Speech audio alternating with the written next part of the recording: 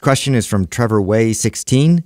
What foods do you think are most wrongfully demonized, and what foods do you think are overhyped? Oh, wrongfully demonized is easy. Red meat. That's a very easy one for me to point out. Oh, I was going to say butter. Not well. It used to be, but maybe not as much. That's a good one, though. Eggs, yeah. Red meat for sure. Here's the deal with red meat. It's the most nutrient dense meat, animal protein. It's extremely nutrient dense. You could actually get away with just eating red meat for a very, very long time. It's got a very high source of creatine, which creatine has been shown to not just benefit athletic performance, that's obvious, but it's also been shown to benefit heart health. It's been shown to benefit brain health. In my opinion, in the next 10 to 15 years, they're going to recommend creatine to everybody, including kids, because it's been shown to have so many amazing benefits. Red meat has been shown. Some people say, "Oh, the studies show red meat contributes to some colon cancer, this and that." First off, the increases are tiny, and they tend to not control for processed red meat, salamis and sausages and those types of meats. Which, processed meats are like other processed foods.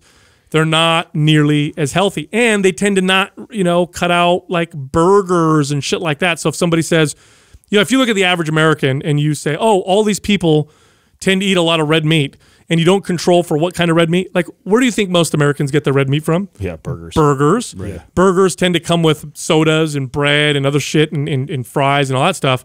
Most people are not getting their red meat from healthy quality sources. Yeah, grass-fed, grass-finished. Yeah, or like steaks. Or exactly. So red meat for sure overly. Yeah, I'll demonized. keep in the red meat. Because I do see that a lot. That's the new target number one, and because there's so much interest in being able to sort of solve all these massive like global issues with whether it's environment, whether it's like like space, on the planet, whatever it is.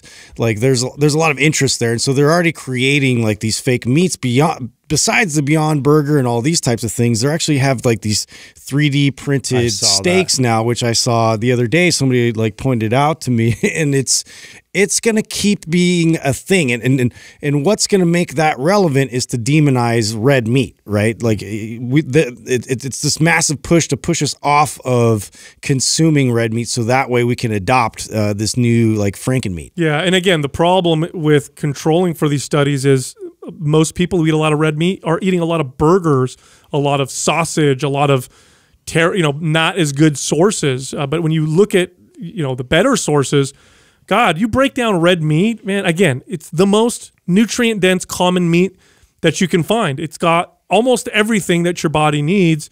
So completely wrongfully demonized. I agree. I think that I like the butter and oil thing too, though, because I feel like it hasn't even been that long in my own personal diet did I begin really using a lot of butter and oil, because I come from the generation of low fat, yeah. Right? And oil. You think immediately like heart attack if you see somebody slathering butter on everything, right? But if you're somebody who eats primarily whole foods and you use oil or butter to make your vegetables taste better, God, it's amazing. It's what a great example too, because here's what happened with the hysteria around butter. People stopped eating butter and they replaced it with margarine, vegetable sourced oils. Fat, oils that tasted like butter, because people like butter. So the demonization of butter resulted in worse health, because then people started consuming these partially hydrogenated oils like margarine, which we were told is better because it's not butter. I can't believe it. And now we know for a fact that those were bad. They're not just worse, they're bad. Yeah. And so that's the problem. Same thing with red meat. The demonization of red meat is going to cause people to eat foods that are bad for them. So yeah, totally wrongfully. Now, demonized. what do you guys think are some overhyped foods? Oh, like I got foods a good that one. like superfoods, or foods that people today that are like, oh my God, cure all type shit. Like, what do you think? got a good one. Oh, right. And it's overhyped does not mean that this food is bad. It just means it's overhyped. Fruit.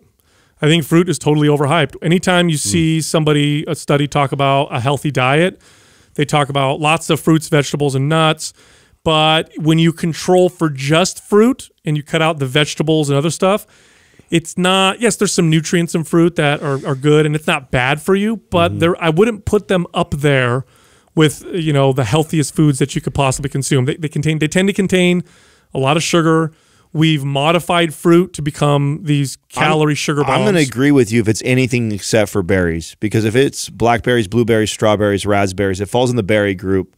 The bang for your buck, nutrient-wise, is phenomenal. Fiber, antioxidants, and the calories that you consume in that, I still would consider it. But everything else, pears, bananas, grapes, I mean, all the other... They got cotton candy flavored grapes. Bananas which are amazing, have no seeds in them. I know. It's like they turn it into candy.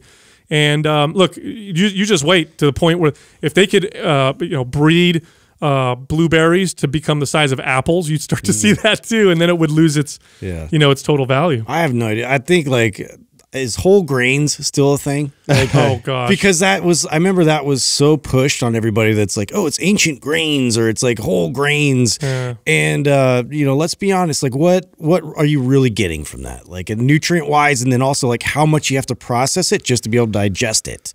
So I don't see a whole lot of value in that. I find other carb sources a lot more valuable if I'm like looking for that type of nutrient. Yeah. I would throw sugar-free substitutes in here also. As far as overhyped. When we look at the research on does it help people actually technically lose weight, even though it's 0 calories, everything points to that it doesn't. No, because it just people eat more. Right. So if, why go through this whole idea of, eating this artificial sweetener in pursuit of not consuming more calories when all the research is showing that it's not really helping? You want to hear an interesting study around that? So the vast majority of people who consume sugar-free products are consuming a beverage. It's typically soda, by far, right? Soda, artificially sweetened, 0-calorie sodas by far make up the vast bulk of the 0-calorie artificially sweetened products, right? Wouldn't you guys agree? Yeah.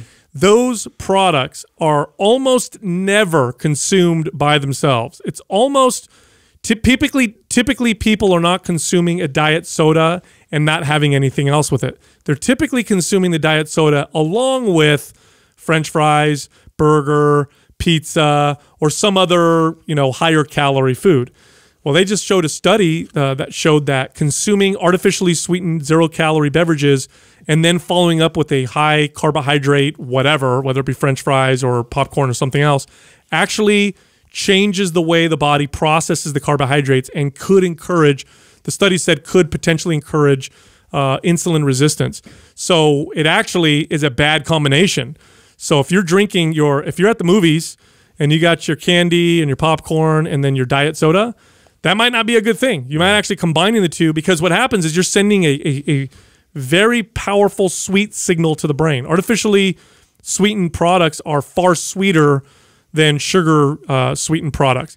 That signal goes to the brain. The body anticipates X amount of carbohydrates or sugar, doesn't get them, but it operates as if it's going to get them, and that's the theory behind what's going on. Now, I have a food group that I think is underrated, which I think that, not till recently, and we do address this. Yeah. Barbecue How'd you sauce guess? Yeah. No, this is not going to sound right coming out of my mouth, but no, mushrooms. I feel like I've listened to so many different podcasts and like watched documentaries, and just like we are just not utilizing the benefits of mushrooms enough. Like you listen to somebody like Paul Stamets or Taro, who's like the head of Four Sigmatic, and that's kind of what led us into that. There's medicinal value, but there's also like digestive value. There's lots of like values nutrient wise that we get like solely from mushrooms. What a great point you just brought up. Yes, and you know why? Because people consider mushrooms to be part of